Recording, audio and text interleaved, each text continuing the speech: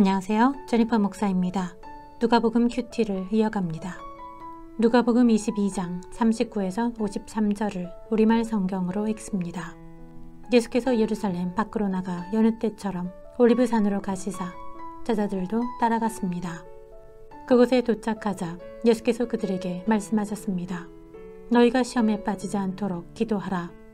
예수께서는 제자들로부터 떨어져 돌 던지면 닿을 만한 곳으로 가서 무릎을 꿇고 기도하셨습니다.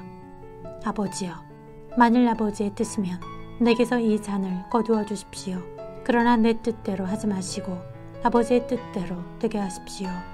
그때 하늘로부터 천사가 나타나 예수께 힘을 북돋아 드렸습니다. 예수께서는 고뇌 속에서 더욱 간절하게 기도하셨습니다. 그러자 땀이 핏방울같이 돼 땅 위에 떨어졌습니다. 예수께서 기도를 마치고 일어나 제자들에게 가보시니 그들은 슬픔에 지쳐 잠들어 있었습니다. 예수께서 그들에게 말씀하셨습니다. 왜 자고 있느냐? 일어나 시험에 들지 않도록 기도하라. 예수께서 아직 말씀하고 계실 때 한 무리의 사람들이 나타났습니다. 12 제자 중 하나이며 유다라 불리는 사람이 그들을 이끌고 온 것입니다. 그가 예수께 가까이 다가와 입을 맞추었습니다. 그러자 예수께서 그에게 물으셨습니다. 유다야, 내가 입맞춤으로 인자를 배반하려느냐? 예수 곁에 있던 제자들이 돼가는 일을 보고 예수께 주여, 우리가 칼로 칠까요? 라고 물었습니다. 그러고는 그중 하나가 대제사장의 종의 오른쪽 귀를 잘라버렸습니다. 그러자 예수께서 대답하셨습니다. 그만둬라. 그리고 그 종의 귀를 만져 고쳐주셨습니다.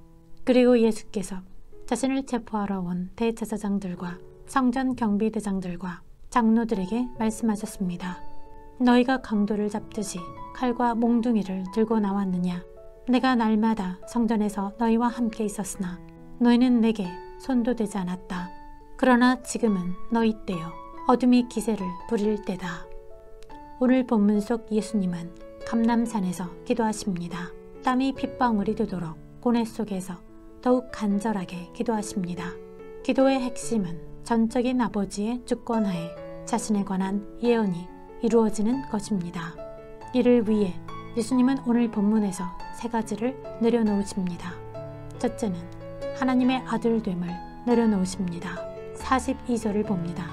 아버지여, 만일 아버지의 뜻이면 내게서 이 잔을 거두어 주십시오. 그러나 내 뜻대로 하지 마시고 아버지의 뜻대로 되게 하십시오.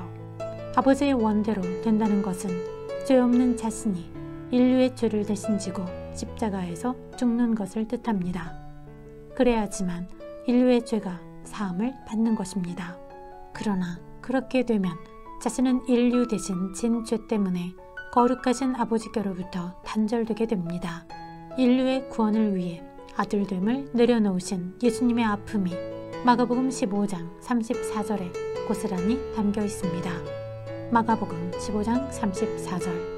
오후 3시가 되자 예수께서 큰 소리로 부르짖으셨습니다. 엘리 엘리 라마 사박다니. 이 말은 내 하나님, 내 하나님, 어째서 나를 버리셨습니까? 라는 뜻입니다. 둘째로 예수님은 자유인의 신분을 내려놓으셨습니다. 제자 중 한 명인 가룟 유다를 통해 은 30에 팔리셨습니다. 그리고 오늘 밤에 붙잡히십니다. 오늘 그가 예수님을 체포할 사람들을 인도해 와서는 다가와 입맞추는데도 크게 동요하지 않으십니다. 그저 유다야, 내가 입맞춤으로 인자를 파느냐? 라고만 하십니다. 셋째로 예수님은 의인됨을 내려놓으십니다. 강도 취급당하는 것도 받아들이신 것입니다. 이 모든 내려놓는 일을 흔들림 없이 하시기 위해 예수님은 핏방울 같은 땀을 흘리며 기도하셨습니다. 그리고 아버지께 기도하심으로 사탄의 보이지 않는 유혹을 결국 이기십니다. 예수님이 내 뜻대로 하지 마시고 아버지의 뜻대로 되게 하십시오 라고 기도하신 바로 그때 아버지가 그를 크게 기뻐하신 듯합니다. 마치 공사역전 광야에서 마귀의 시험을 이겼을 때 천사들이 와서 예수님을 섬긴 것처럼 하늘로부터 천사가 나타나 예수께 힘을 북돋아 드린 것입니다. 아버지와 아들의 열심, 이는 단 하나, 영혼들을 죄에서 구하시기 위함이었습니다. 죄를 더하려는 것이 아니었습니다. 때문에 예수님은 현장에서 격앙한 한 제자가 대제사장의 종을 쳐 그 오른쪽 귀를 떨어뜨렸을 때 참으라 하셨습니다. 그 귀를 만져 낫게 하셨습니다. 이 일로 제자의 칼로 인한 죄는 깨끗이 사라집니다. 이렇듯 죄가 사라지게 할 자신의 놀라운 대속의 역사를 위하여 예수님은 그들의 때여 어둠이 기세를 부릴 때를 받아들이신 것입니다. 죽을 수밖에 없는 많은 이가 자신 안에서 구원받게 하기 위함이었습니다. 제자들도 또 하나님을 모르는 이방인처럼 행하는 이 무도한 자들도 그에게는 구원해야 할 영혼이었습니다. 그런 심정이셨기에 후일 두 행악자와 함께 그들 중 하나처럼 십자가에 달리셨을 때도 이렇게 기도하실 수 있으셨을 것입니다. 아버지, 저들을 용서해 주소서. 저들은 자기들이 하고 있는 일을 알지 못합니다. 라고 말입니다. 기도하겠습니다. 하나님 아버지, 우리의 구원을 위해 독생자 아들을 이 땅에 보내주셔서 감사합니다. 영혼을 얻기 위한 그분의 흔들림 없는 순종을 배우게 하소서.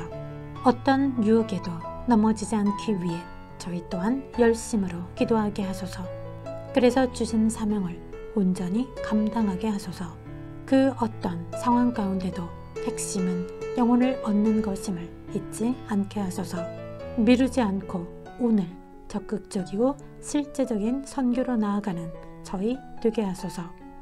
예수님 이름으로 기도드립니다. 아멘.